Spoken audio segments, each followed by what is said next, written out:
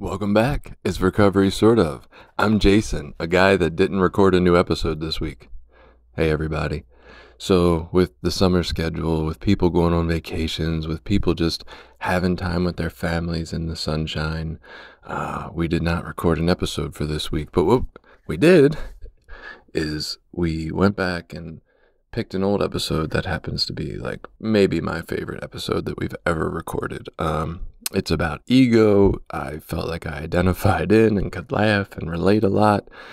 So if you weren't with us way back at episode 59 to hear this episode, it's a classic. If you're listening for the first 15 minutes and you say, I'm bored as hell, just fast forward a little bit to our quiz. It gets highly entertaining.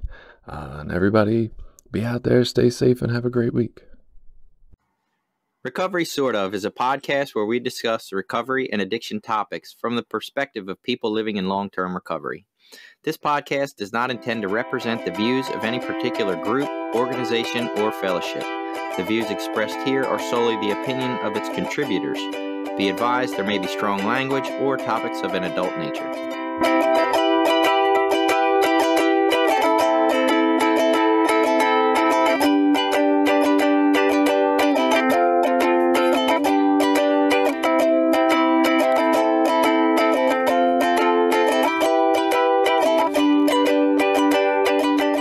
Hello, everybody. Welcome back to Recovery Sort of. My name's Billy. I'm a person in long-term recovery. I'm Jason. I'm a guy in long-term recovery as well. And this week, I wanted to talk about the ego and how it serves or doesn't serve me well in my later recovery, why it's dangerous to me as an addict, and I think to people in general. Like most of these subjects, you know, where they come up in my head, I'm like, oh, this would be interesting to talk about. And then I do a little like research outside of what I already think I know, because I think I'm an egomaniac and I know everything there is to know about ego. Right. And why do any research? I already know what it means. I already know all about I'll it. just teach these peasants about ego. Right. And I know how it relates to me and what it means to me and all about me. So perfect. I'm good at that. But it actually came up on my radar a week or two ago. I was watching a weird series, documentaries, and one of them was on Sigmund Freud and some of his crazy ass theories, which they call him, I guess, the father of modern psychoanalysis. Yeah. But some of what he believed was pretty crazy, but I guess pretty thought-provoking for the time. Anyway, one of these ideas was about the ego. He believed we had a primal or sensual side of us called the id, and then we had a more moral and ethical side of us called the superego, and our ego was the thinking part of us that navigated between those two areas. How do we balance out like our primal instincts and our intellectual thinking? And so for him, or in his theory, it wasn't really like a good or bad thing. It was this realm of where we needed to navigate. And in any case, he never actually even used the word ego. He used the German word for ego, but really ego is a Latin word for I, as in I am. And it's just come nowadays to be known as basically our own personal interpretation of what we intellectually think about ourselves. If that makes sense. I mean, I kind of relate to his idea, right? Like, on the one hand, there's the animal side, like, hey, boobies, like boobies, right? Right. And then the other side of like, I want to be a classy, distinguished individual and a gentleman that's respected in my community. And how do I make both of those things work in my actions? Yeah, and so, not to get too far off on that, but one of the interesting things about Freud was he opened up this area of like sexual or sensual exploration. As you know, before that, historically in the 1800s, people were incredibly uptight, Right. about any kind of sexuality or sensuality or any of that stuff. And some of his ideas delved into that, the sexual side of things, the sexual nature of people, actually encouraging people to explore some of that about themselves, making it kind of okay. So he wasn't popular amongst the Christians. That was the cocaine talking. Yeah, that was it. But in any case, nowadays we kind of look at the ego differently. And typically, I think we associate it with like arrogance. If you say someone's like an egomaniac, it's someone that thinks highly of themselves or thinks of themselves better than others. I don't know the way it's described, at least in a lot of the psychological writing. It's not necessarily that. It can also be bad. We can use it in bad ways to think about ourselves. It more boils down to like the storylines we continually tell ourselves in our heads that aren't always based on facts. A lot of times they're based on thoughts or feelings in the moment. So, for example, I go into work and we have this ongoing problem and I find the solution and I get cheered by all my employees. Yay, you solved the problem. I think, great, I am so smart. You know what I mean? I am the fucking smartest guy here. And then an hour later, it's like I forget to email back, whatever, the president of the company sent me an email for something. And, it's like, I'm so fucking stupid. I can't believe, I did this. What a dummy, And in that same span of time, based on what my intellectual brain is telling me, I can think I am the smartest person in the room or the dumbest person in the room. Gotcha. And so, neither of those is necessarily true, but both of them in that moment, in my reality, are 100% true. And I will make decisions about how I proceed with the situation based on this ego. So, like, the ego is this part of our brain that, like, it's always changing. It's not like a static thing. It's not like I always think this way about myself. But I do have storylines that I tell myself in my head kind of over and over and over again that will get me into trouble. I know, like, one of those for myself is I got to watch out because people are always trying to take advantage of me. Everybody's trying to get something from me. Everybody wants something from me. I got to be on guard. I got to keep everybody at a distance. Another one for me personally is like I struggle a lot of times with low self-esteem or not feeling good enough. So I feel like I got to overachieve at a lot of things that I do in life just to feel like I'm not less than everyone else. That's interesting because you always talk about how you are an optimist about seeing the positive in people. So to think they're always out to get you is really contradictory. And this is where I think for an addict, the ego gets kind of extra dangerous or super dangerous. What I've learned in some of this research and then looking at how recovery works in our lives, what I really need to figure out or find for myself is a state of humility, like the true version of myself. And it reminds me of a prayer or a little saying I heard a guy say one time at a convention somewhere, or it might have been on a CD somewhere, but he closed out and he said, God, help me to see myself not as I see me because I'm not that bad. Help me to not see myself as my friends see me because I'm not that good, but help me to see me as you see me because that's who I really am. And so for me, like my understanding of ego after all this is that what I'm trying to do is figure out that sort of how God sees me part of things. Like I'm not all good or all bad. I'm probably a mix of both at different times. I'm a mix of these different things. And an honest self-appraisal of who I am is what I'm really looking for. Yeah, I miss some of my ego. I mean, I know I still have some, but I miss some parts of it. I'm just thinking back, like before I did some really serious therapy work, I came into recovery and felt weak and not manly enough and not tough enough. And that led me to go to the gym and just work out like crazy, right? And I got bigger and I got stronger and I looked pretty good with my shirt off. And I was like, God, this is great, right? But it was all based in self-hatred, really. It was because I felt so low about me that I had to have this perfect, like, was aiming for like the Greek statue body or whatever without the tiny penis. And then I went to this therapy and got better. And now I don't have that drive as much, right? So I still hit the gym, but I got to like force myself now and it's not as fun. And there's days I skip it and like eat snacks instead, like tasty cakes. And it turns out that the ultimate outcome of that is not looking as good, right? But I feel way better. And so it's kind of a give and take. It's almost like ego can motivate us to do these incredible feats in life, but it's based out of not liking ourselves enough and doesn't really lead to satisfaction, right? It doesn't really lead to the fulfillment after we've accomplished this great task. It's not enough. We need another great task. And so you're kind of like, you're either going to accomplish great things or you're going to be happy with yourself. Well, and that was some of the interesting things, I was reading through some of these articles and realizing, I guess, at least it seemed like from a psychological perspective, they didn't look at ego as all bad all the time. Like, is in a person in recovery, I'm constantly looking at my ego as this bad thing or this thing I'm supposed to be avoiding or staying away from or not letting run my life. We hear ego as like easing God out, that sort of language. In a lot of the reading I was doing, they don't look at it that way. They kind of look at some of those positive things that you were talking about that come about as a result of, I guess, what you would call ego. It's like, if people give us praise for being a good artist, like, is it terrible that we say, hey, I'm a pretty good artist? A lot of people tell me I'm a good artist. So is it terrible to think that about yourself? It definitely seems contrary to that prayer you just mentioned. Well, I mean, it doesn't necessarily mean that whatever, God doesn't see us as a good artist.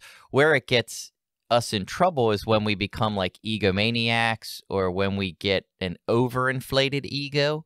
So the goal is to keep our ego in check or at a level to where we're not lacking self-esteem or self-worth or self-motivation. So can we have self-esteem and self-worth outside of ego through a humble means, if humility is the opposite to some extent? Like just a honest self-appraisal of, yeah, I'm okay. Well, I think from the technical definition, that's still ego. Any sort of self-appraisal is still ego. I mean, if you're just looking at the definition of the word ego, you're giving an appraisal of yourself. It can be, that's what you're shooting for, is an honest appraisal. You're not looking for an overinflated or artificial version of yourself. So to leave the ego, I will just say, I am. So obviously you're going to teach us about ego and what is apparently, according to experts, the healthy version of it, and I'm going to argue with you. Well, I actually was thinking more sort of going the other way of looking at like as an addict. So why is my ego so dangerous as an addict that I have to sort of keep it in check or keep it in lock or always sort of be on guard from it? Whereas I don't know, maybe, and of course this is where we always debate, like normal people. And I might change normal. I might change that to healthy people. Maybe that's a smaller percentage of people are healthy. Where are they? What the hell is that?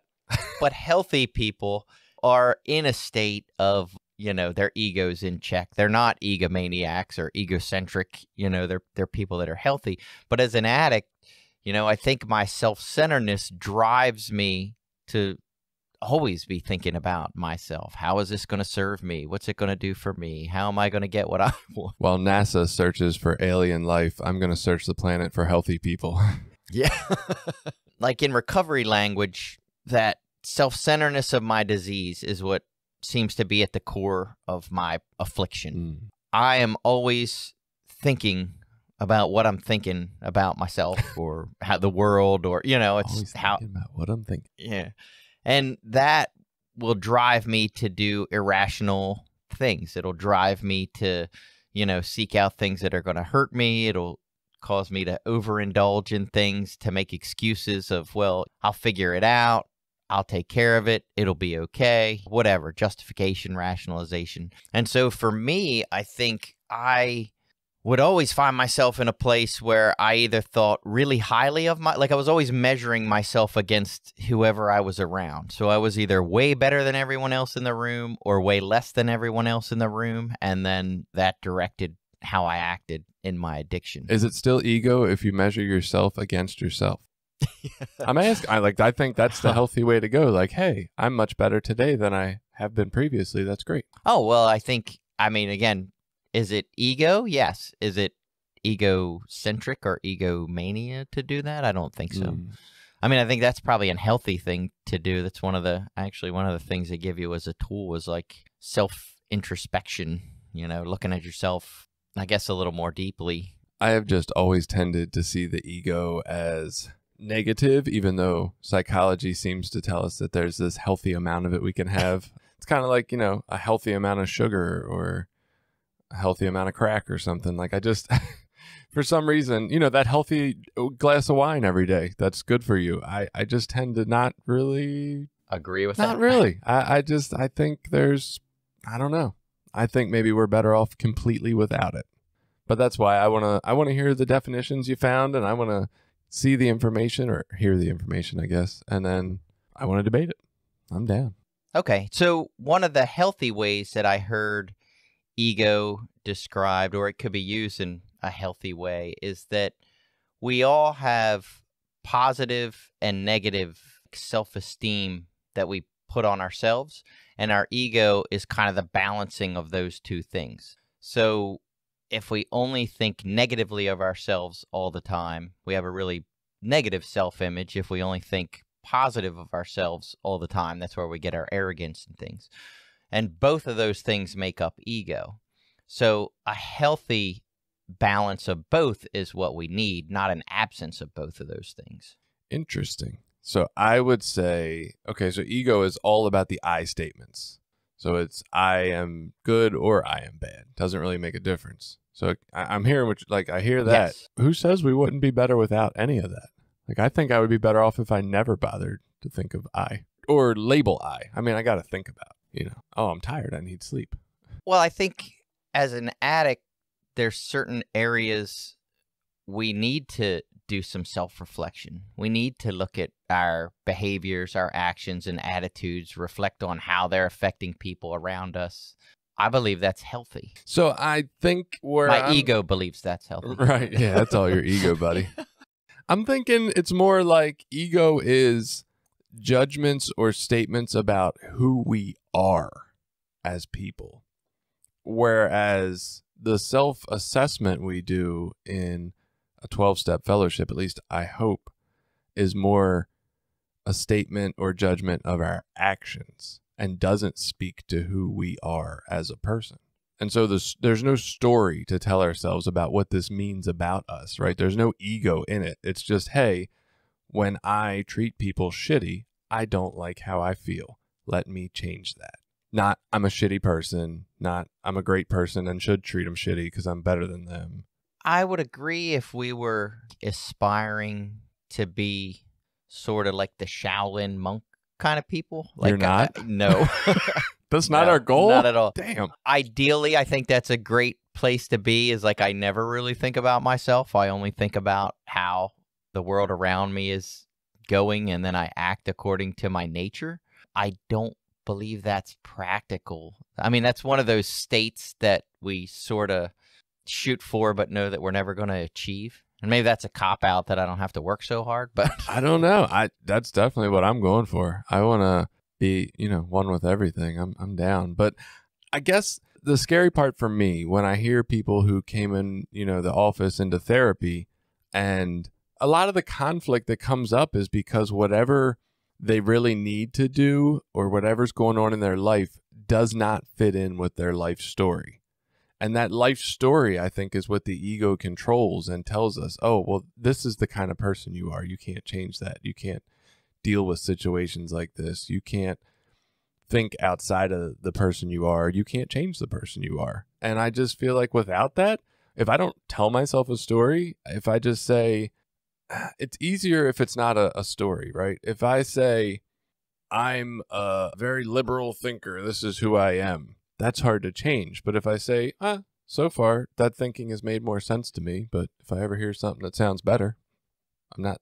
Honestly, and I think you do this a lot, because a lot of times when we come in here and we have our debates or disagreements, you'll say, I'm not really married to this idea. It's just what I've had so far. And if I hear something better, I'm open to it. That's what I think not having the ego is. It's just not being married to ideas, right? It's not telling ourselves a story of this is who I am and now I don't go outside of that box. It's more just, well, this is what I've been doing, but whatever. yes, I agree to that to an extent. I would say that it's important for me, though, to have some values or beliefs or things about myself that I still hold strong. I mean, as far as my self-image or self-worth. So sort of circle back a little bit when you talked about what you started that with as an addict. So I can look at myself as an addict and say, oh, I've been using all this time and I'm a failure and I'm a piece of shit and I use drugs over all these other things.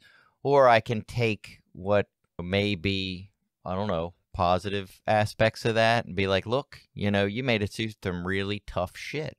You survived through what some people would consider like trauma in their lives and made it to this point. Like, you are a stronger person because you made it through these experiences. That is still sort of a reflection of ego, but it would hopefully be used in a more humbling way than it would be as some sort of arrogant or egotistical way. I think it's more empathetic, but I don't know. I think they're both true. I was a piece of shit, and I wouldn't have made it through without drugs.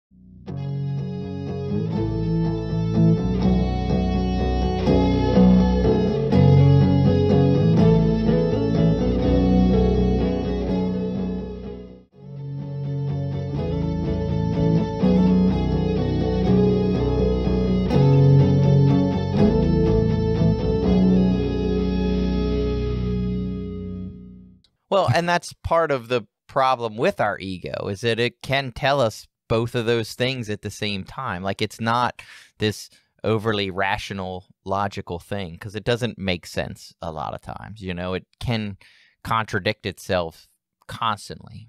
But we still think it's healthy to have a part of us that doesn't make sense. Or we need to train our ego to make sense.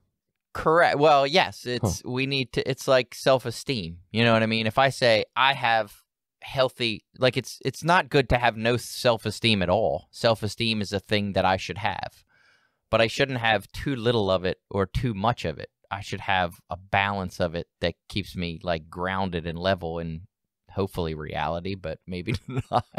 In hindsight, I just feel like I want Jenny here for her Buddhist version of this. I feel like it would align with mine and help my ego. Yeah, and I get that. So I do understand. I do a lot of meditation, and there's a practice that I do in the app, and it's very much about that stuff, separating ourselves. Now, the way I understand it, at least through the practice that I've been working on, is it's really trying to step outside of that thinking mind and to understand that that thinking mind isn't always giving us the clear, best, rightest answer. That, you know, my thinking, even though I think it's always right, isn't always right. So it's not that I'm looking for an absence in meditation. It's not that I'm looking for like an absence of any thinking. I'm just trying to get, it has its own place. You know what I mean? Like, I need to sit there and think, is this a thought? Is this a feeling? And then what can I do with it? And what should I do with it? You know, those are all things that go into the thought process versus I just have a feeling I'm angry, so I go punch whoever made me angry. You know, that's like the opposite of what I need to do. Right. Like, that's what I did in addiction. You know what I mean? I'm hurt. I'm angry. I want to make this go away. So I'll go use drugs. And I don't play that out in like a rational, healthy way. I just react to the feelings. And through meditation, I try to kind of step back and go, well, wait a minute, you're angry. So let's look at, like, why are you angry? That might be helpful to look at. And is the reason you're angry really rational or irrational? And that might be something to look at. And then I can make an appropriate decision moving forward. And so a lot of times, you know, with my ego, it can be the same thing. Like, I feel a certain way about myself. Was what I'm telling myself about myself true? Or is it really just based in some feeling that I'm having in the moment? Sounds a lot like the book I was reading a while back, The Untethered Soul, which talks about how the brain, I know it sounds stupid, but has a mind of its own, really. Like, it's not us, even though we so closely associate ourselves with being the brain in 2020. That's what we think. And that during meditation, and really the ultimate goal of our life, is to realize that the brain thinks and talks, but we are not that talker. We're not even really the listener. We're the awareness behind all of that, just watching the conversation. And when we can get to that place, that's when we're really living in the moment and at ease and peace. To me, that says, I don't want the ego. Like, it can be there, but I don't want to be a part of it personally. I want to be kind of watching it and being like, look at that dumbass. But I guess that would make me the ego again if I was judging. Son of a bitch. Damn it, it's always there. And I guess that's more how I saw it or took it, was that it's always there. Like, I can hope for an absence of it, but that's probably unrealistic. Right. So the best I can do in this current the current state that I am in personally is try to keep it in check and at a healthy level. Mine flared up yesterday in the car. We were driving to my mom's, and my wife was asking the kids what kind of cookies they wanted to make for Christmas this year, and there were sugar cookies and gingerbread. And I was like, could we make snickerdoodles? And she said, you can't decorate snickerdoodles because the decoration is what makes them snickerdoodles. And this turned into an argument because I was offended, because I was like, I felt stupid, right? You're going to tell me I can't decorate a snickerdoodle? Why? And so it lasted. Like, this was like an hours long thing. And I'm like, what the fuck? I just have to say, my head went right there too. Like, why can't you decorate a snickerdoodle? Well, motherfucking BettyCrocker.com says you can. Yeah. So I ain't saying I'm right. But no matter what, I didn't feel right at the end of the night. Right. It didn't feel very right. So, yeah, apparently you can put decorations on sugar cookies and it doesn't make them other types of cookies. But if you decorate a snickerdoodle, according to my wife, it's not a snickerdoodle anymore. I don't know. But, yeah, either way, the point was my ego was involved in it, right? It was all about how I felt from her statement. And, like, had I just not given a fuck that she had her statement about not, like, okay. Like, I could have just sat there and thought, I like snickerdoodles. And then we'd have never argued. That would actually be part of the problem. At least my goal through meditation is to understand, or to be able to hopefully recognize when my ego is flaring up. Like, oh, this is my ego telling me that I need to be right and win this argument. I need to kind of wind it back. And the story that I tell myself that I need to be right all the time is a bad part of my ego. I don't even want to win the argument anymore. I just want the other person to acknowledge they're wrong. It's not about what, like, I don't care about being right. That doesn't fucking do nothing for me. I just get annoyed when people I feel are wrong and don't own that. It's like, what the fuck? Whatever. Sorry, wife. When I first got into recovery, I think because my life was such a mess, it was easy to be really humble and really think, I don't want to say lowly of myself, because I was working on, well, that's not true. I was definitely feeling lowly. Yeah, I felt pretty lowly. I was just thinking I had to do some, like, those positive affirmations and things. I had my sponsor tell me, like, I should do positive affirmations, tell myself I love myself and I'm a good person and all, because I felt like such a piece of shit. Yeah. But again, I think the either too negative aspects of myself, like, that was still my ego telling me that stuff. It wasn't just about the arrogance. All that, you're a piece of shit, you're worthless, you're no good, like, all that was my ego, and I needed to get that in check. Yeah, I don't think that was a good spot either. I liked the actions from that place that I was in, but I don't want to have those actions because I feel like I'm not worth acting different. And that was basically where I was early on. I'm right there with you. But I like the actions it brought, the humble type actions. I just want to be there without having to feel shitty about me. Yeah, yeah, that would be nice. Yeah. It took a lot of the work that I did through the steps to kind of help bring me around to a better way of thinking of some of that. And it was really interesting, and we'll get into it in a few minutes. The things that they say help balance your ego, the things that help keep your ego in check, were, not surprisingly, I should say, were a lot of things that we do in step work. It was understanding that I needed help from other people, understanding that I needed powers greater than myself to help get through life, that I wasn't the most important person in the room. Like, all of those things that were the way that I had been living my life most of my addiction. You know what I mean? I could take care of myself. I don't need anyone's help. I'm going to be fine. Everyone else is my problem. Like, all those things were my ego keeping me stuck in that addiction, keeping me stuck making the same terrible choices over and over again. Interesting. So let's get into it then. Let's do it. So we'll do the questions, then we'll get into the signs that you're an egomaniac, and then what you can do about it. So I already took the quiz. I already know what my score was. We'll take it for you. Sweet. If you want. Yeah. Well, my ego says I'm going to beat you, because if I get higher than you, then I'll say I won. And if I get lower than you, I'll say I won. Well, I took 2 different quizzes, so I can give you my score on the lowest one. That wasn't this one. Because my ego says I need to win. And I didn't like this question at first, because I thought, ooh, that's kind of tough. Ooh. How would you rank your attractiveness on a scale from 1 to 5? 5 being the most attractive. Yeah. The other ones get better. This is hard. I want to be honest, but I also want to win. 4. Okay. I think I was a 4 as well. You just lost in a game. How do you react? Rematch? This game is stupid anyway.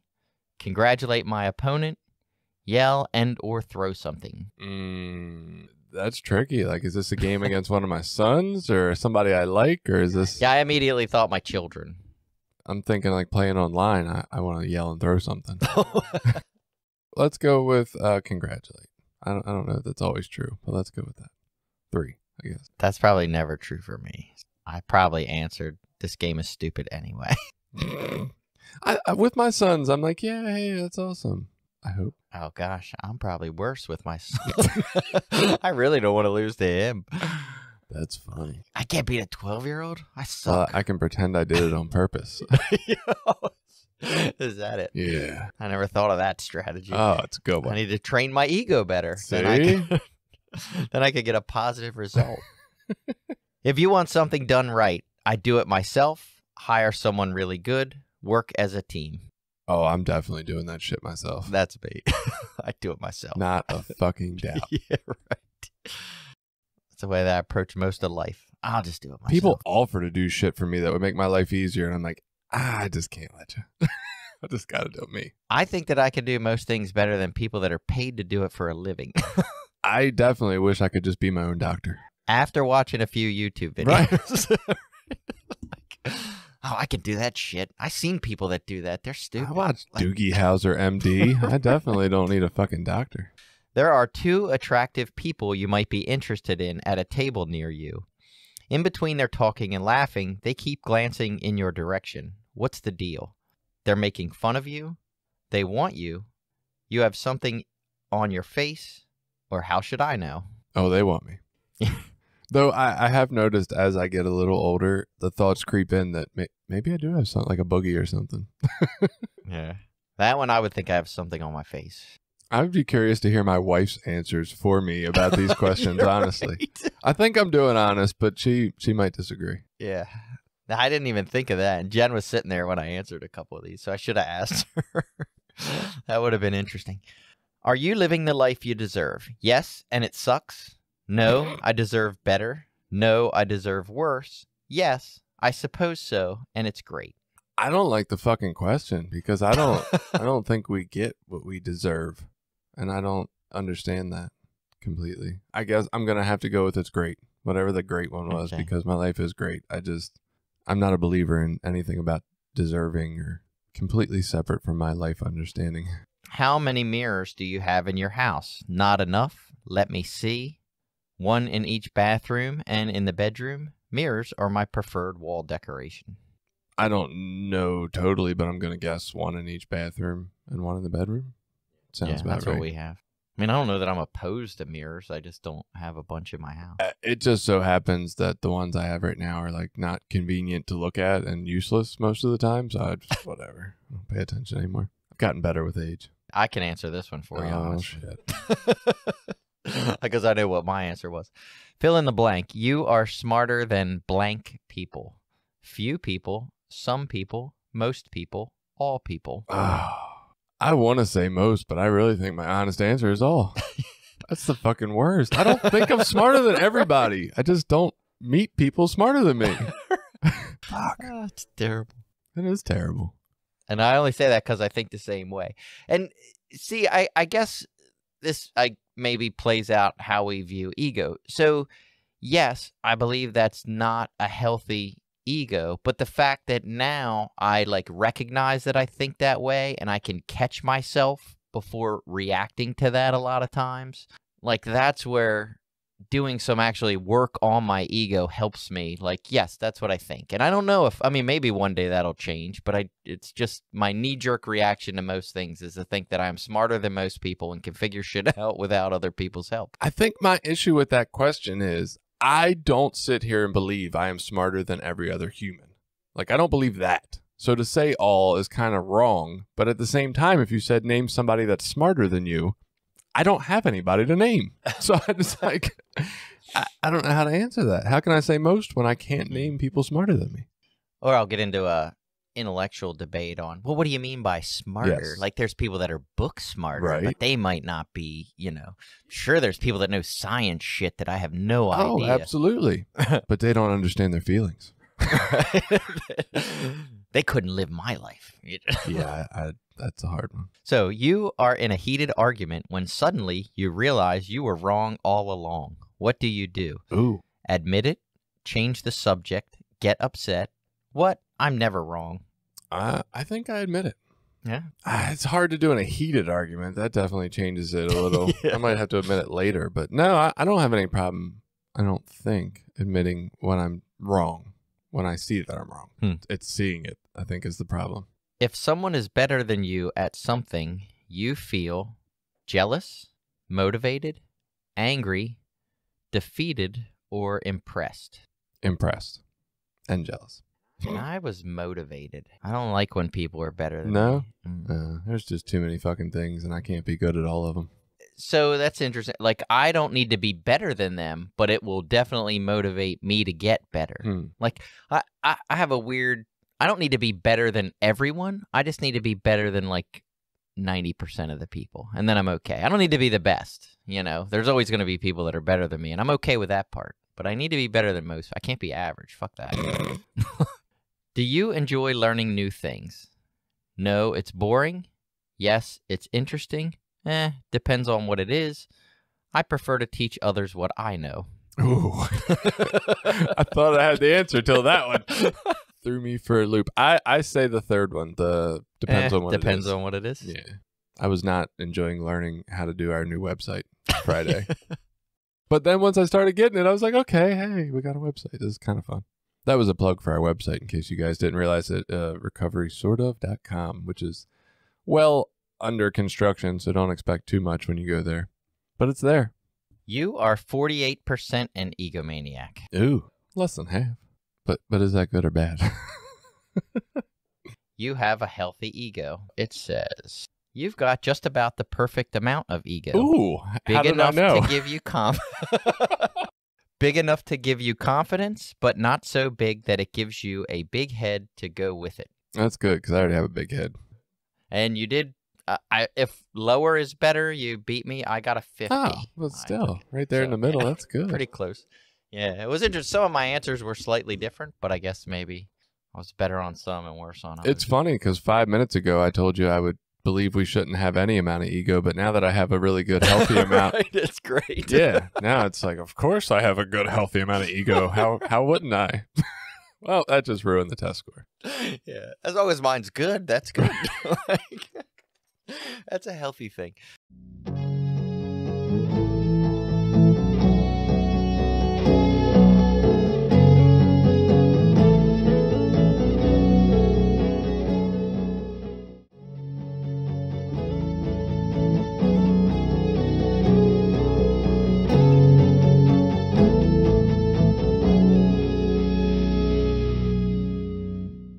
Signs that you need to get your ego in check. And what I found really fascinating about this was I found the information on a doctor's website talking to doctors about how you really need to watch like being an egomaniac, because of course obviously medical professionals Maybe we all prone know to the that. cliche movie of like the heart surgeons or the brain surgeons that are these egomaniac, egotistical people. Have you seen House?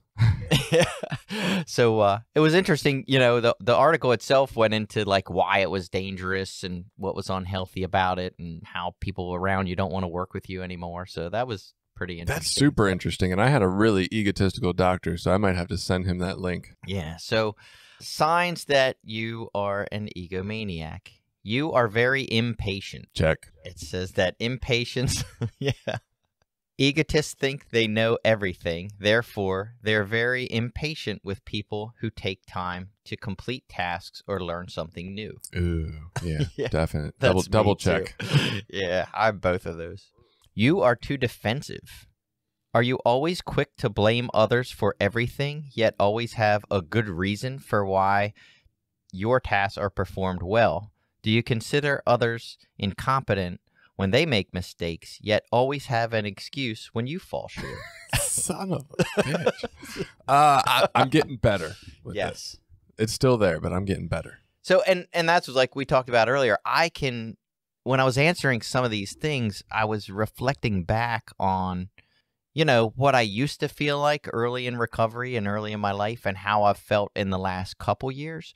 I definitely think I've gotten a lot better at specifically that, like I make mistakes and other people make mistakes, and that's okay.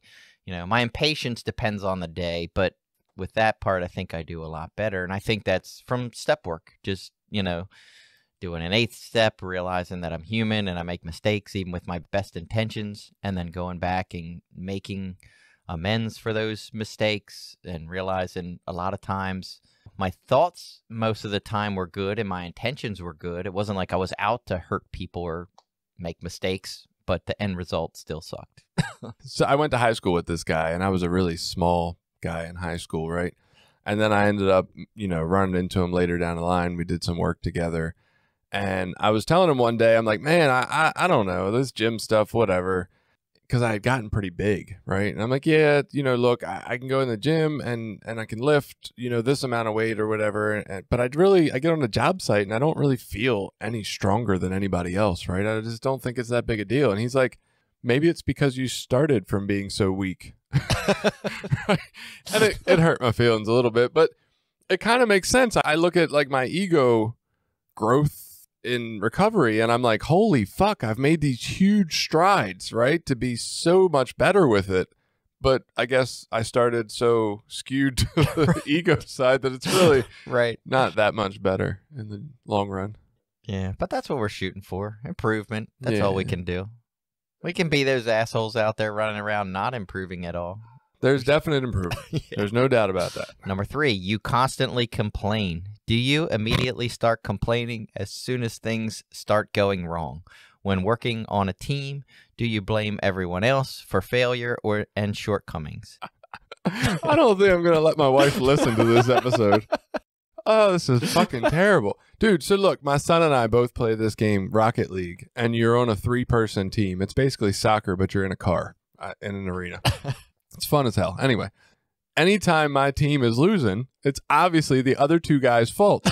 Now, you can see your scores throughout the game, and there's times I'll be in games where one guy has like 220, the other guy has 180, and I have like 36. And I'm still blaming them. I swear it's their fault. My son has never played a game where it wasn't the other 2 teammates' faults. Yeah. And I'm just like, holy shit. Yeah, wow. So number 4, you argue frequently. Egotists place blame on everything but themselves. This tends to make them confrontational. Fuck this episode, Billy. Who came up with this shit? Wow. I feel personally attacked.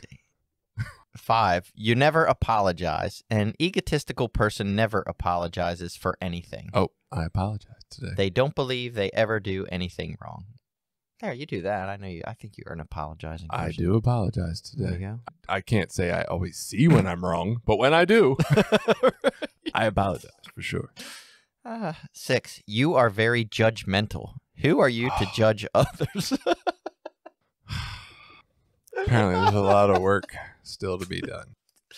And see, I laugh because I am all of those things too. And the reason I laugh is because it's so funny. Like, again, my ego tells me that I have all this growth and that I'm in this great place.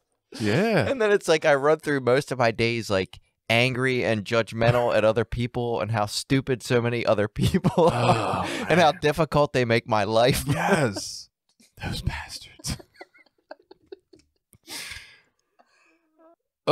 This episode hurts my heart. Hurts my ego for sure. Yeah, so that was it. Those 6. I think I was a solid 5 out of 6. 5.5, 5.8. I don't know. I'm up there. So how do we fix it? What's the steps to fix it? God, I hope there's some steps to help. Oh shit. Okay. Ways to keep your ego in check. And again, a lot of these we see through step work and through the process of, our work in the fellowship, but it's not always that. There are other things that help. To know that you are a small grain of sand in the universe. So it's like humility, understanding that we are not all that matters. We are really probably a pretty insignificant or inconsequential person in the world. There's a quote about that. Something about, remember at any point in time when life's overwhelming, you're like a speck of carbon dust on a fucking rock hurtling through space at, 1 billion miles per hour or whatever. Right. And nobody gives a shit or something like that. Yeah. Yeah. So being in that state of humility, that helps, understanding that we're just part of a much bigger picture, a much larger thing. I am not the beach. I am just a piece of sand. Recognize that others have helped you get where you are. Oh, yeah. There's no denying that. There's been a lot of help in my life every fucking step of the way. So maybe it's not that I don't feel like I have any argument against these. I'm in total agreement. Maybe I just need to remind myself of them more often. And that's what I took out of most of this. It's like the process of recovery teaches me to continually strive to be better. And I can do that by just reminding myself of some of these concepts, whether it's in the morning through prayer or meditation or when I start my day. Each day, like it's that just for today saying we have, it's like I need to consistently remind myself to keep myself in check, because if not, the self-centered part of my disease sort of creeps back in, and before I really recognize it, I again have put myself as the most important person in the universe. Right. Like I don't consciously do it. It's sort of subconsciously. Why is everybody getting in my way on my way to work? Well, don't they know I'm running late? Yeah. It's like some of us have places to be. I'm hitting every goddamn red light. Like the red light people are out to get me. Yeah, the red light mafia. Realize everyone is of equal importance and we all have value. That's so fucking hard to believe. Yeah. I'm not going to lie. I immediately thought, equal importance for what? Because I don't think everyone has equal importance. God, I'm a social worker and that one's still hard to practice. Know that nothing is permanent. Yeah, that's one I'm actually working on doing more now. A lot of the stuff I'm listening to and the Buddhist line of thinking of like getting in touch with my own death and my own impermanence and basically how little all that's going to matter in the grand scheme of things. I'm trying to work on that. I've shared that frequently as part of my recovery story. Like I've said, if I look at my life over a 5-year period, what's going on in my life now compared to 5 years before that, compared to 5 years before that. And I mean, totally, as far as what issues are a major problem, what areas are going great, what's going on in this relationship or that relationship. Because in the moment, it feels like whatever's going on is overwhelmingly powerful and, either great or painful or needs to happen, And then when I look back 5 years ago, it's like, oh, shit, whatever was going on in my life back then, like none of that's relevant now. And whatever's going on now didn't even exist then. Right. And so it's an interesting exercise for me, and I still try to do it every couple of years, kind of look back to where I was 5 years before. So everyone's equal. Remind myself. Have friends that will be honest and intimate with you. And this had more to do with people that will give you like honest self-assessment. Obviously in recovery, we would hopefully have sponsors that are doing that are giving us honest self-assessments or giving us an honest view of ourselves. Yeah. But having a support group or a network of people around that aren't a bunch of yes men. Right. I mean, we see how that plays out for like movie stars and reality TV shows maybe that become president. That you surround yourself with all these yes people. And I don't think they do it intentionally, but you surround yourself with people that only tell you the good things about yourself. And then that's what you think about yourself. It's definitely hard. No one's telling you you're a fucking idiot. It's hard to tell people the uglier side of themselves, no matter how close we are to them. Like even I still, and that's the hard part of telling them to begin with. And then it's also the hard part of I still want them to like me. And I'm not sometimes worried they won't. Right. But yeah, no, I feel like I have that too. I have a definite group of people that will tell me about me. And it may not be one person in all areas. Like it could be different people in different areas. For example, I can have probably conversations with my wife about our relationship, and she'll surely tell me what areas I'm falling short. Right. in, maybe in my marriage or in my relationship. Whereas, I can talk to friends or someone like you about whatever parenting or recovery and be able to kind of get a different opinion on what I could be doing different or should be doing different. So, Well, and I think that's even a step beyond what that healthy thing said. That healthy thing was just like, hey, ways to combat this or to have these people in your life that will tell you the truth. But I think it's even better, like you just mentioned, to seek out other opinions. And I find that I do that, not all the time or anything, but I definitely seek out information from people when I feel like I'm in a situation that I'm unsure of or that I'd like a second opinion. Like, this is how I feel, but something seems like it could be off with that. What do you think? And so I frequently seek out outside opinions, I think. yeah, Seems like it. I think I do as well. I try to explore, like I say, new ideas and things I don't know a lot about, Right. to try to get some information, to get some knowledge and get some different perspectives on life. And the last thing they said was be introspective about your shortcomings, which obviously we do that work specifically in recovery. I mean, that's a major one of our steps, looking at our shortcomings, examining our defects of character. It's the one I'm supposed to be, sharing right? that with other people. Those things are a critical part of recovery. And again, for addicts, I think it's important because we are so self-centered and we do spend so much time, thinking of ourselves and about ourselves and how the world affects us, specifically. We put ourselves as the most important person of the universe. And I'm not sure. I mean, we talked about how smartphones have all these addictive properties and brain-changing abilities. I'm not sure. We're all not addicts at this point, whether we're in a fellowship or use drugs or not. So I would say this applies to everybody. I think we all struggle with ego to some extent. And like you said, especially with that new view of like the people who feel or whose life story is that I'm not good enough and I'm less than everybody and I'll never measure up. I think if we know that's ego as well, then who doesn't qualify on one side of that spectrum?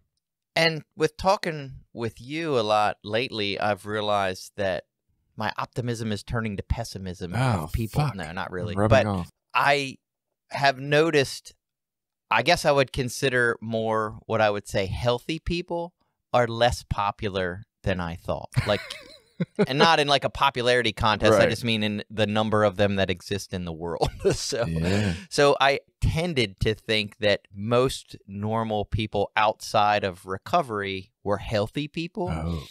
And I guess that's changing over time to be, we have a pretty sick population of people, at least here in the United States. There are a lot of unhealthy, sick people. And unfortunately, I don't think our society is doing a lot of corrective action in those areas. I think we're actually going the other way. Yeah. Give me more, give me now, and I deserve it. Yeah, with the sort of on-demand lifestyle that we've created, most of us get into this place of, and me included, without even recognizing it sometimes. If I order something, I expect to get it in a day or two. I mean, if anything is longer than 2 days out to have shipped and delivered to my house, I'm like, what the fuck? And it should be free. Right. Or movies. When I want to watch a series, I get mad that if they have an actual series where the shows come out like one a week, I'm like pissed. I'm like, you need to give me the whole thing right now Right. so that I can watch it exactly when I want. Like, those areas I don't think help. So I found this the other day, and I'm not so much mad that it takes time to make movies and stuff like that. There's all these movies on the horizon, and for whatever reason, I don't know if we just talk about it a lot more now, but from the moment they announce that they're going to have a movie or a TV show, there's like, I don't know, a year-long process of planning it out, casting it, figure out where you're going to like set the location at, what it's going to be about, all this shit. That's all in news now. And so I'm hearing about these movies that I want to see that are like not coming out till 2023. And I'm like, don't fucking tell me now. Like, it just annoys the piss out of me. I'm like, tell me like a month before it comes out so I can get hyped about it. Don't tell me now. I'm reading about it. I'm like, I want to see this shit. Right. It's not coming out for 3 years. Why? Don't tell me And now. possibly that is because businesses are catering to us. They want us to feel like they're doing everything for us. They want us to feel like you're the most important. We care about what you want. We care about, giving you everything right away. Like that's how they get your money. That's how they suck your money, is by feeding that ego. And then you see it with different advertising, different business models, different social media platforms. I don't think that's healthy for most people. I mean, if you look at the world of memes aren't popular because nobody gets them. Memes are extremely popular because they're so relatable. And if you look at the top memes, they're all about indulging ourselves, whether that's binge watching shows or Netflix or drinking alcohol. Like they're all about finding some way to escape life. And I feel like they're universally accepted as relatable by like 99% of the population. So I don't, like I said, these healthy people, they're probably living in a fucking cabin in the woods somewhere with no Wi-Fi and don't connect to people. I don't know where they're at. Yeah. And we have everyone now can go out and make a podcast as we did. God. Oh, listen to us. We're important. We have shit to say. It's valuable. All these assholes making podcasts. And websites and Facebook pages where they get to spout whatever their opinion is about whatever they feel in that day. And, it creates an attitude of that we are more important than we really are, or we feel we're more important than we really are. No doubt. Those things are pushing us into an unhealthy arena with our egos. Yeah. Well, there you go. You learned today what we got to do. And apparently it's not just believing in these factors that can assist us in, finding a healthier amount of ego, if that's the goal. Maybe once we get there, we'll find that we want no ego. I don't know. But we can't just believe in them. We have to regularly think about them and bring them into our conscious life. That's what I took out of that. Like, I feel like those are all beliefs of mine. Now I just need to think about them more and consciously and actively try to keep them in mind as I'm living. I'm guessing that's the goal, to make me less ego, more healthy. I would agree. For myself, that's the case. I need to remind myself more regularly, like practice keeping my ego in check. It'll grow out on its own if I don't kind of watch it. It's a fucking cancer. Yeah.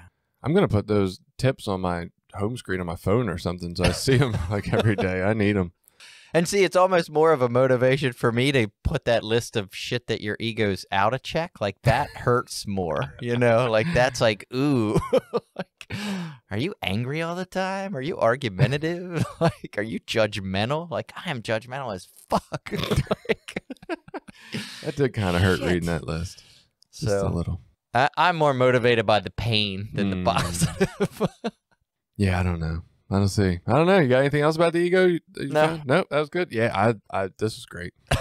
Made me laugh if nothing else at myself. Yep. Which that should be good for ego. There we go. So that was a great episode. We hope you enjoyed it. Please feel free to share with all the egomaniacs in your life that you think could benefit or just might enjoy listening. Feel free to reach out with any of your ego moments or tips and tricks for dealing with ego. We'd love to hear all that. You can find us on Twitter, Instagram, Facebook, Reddit, wherever the hell you're at. We're some version of Recovery Sort Of. If you search it, you will find us, I assure you. And now, of course, recoverysortof.com. All one word. Do that, and we will see you next week.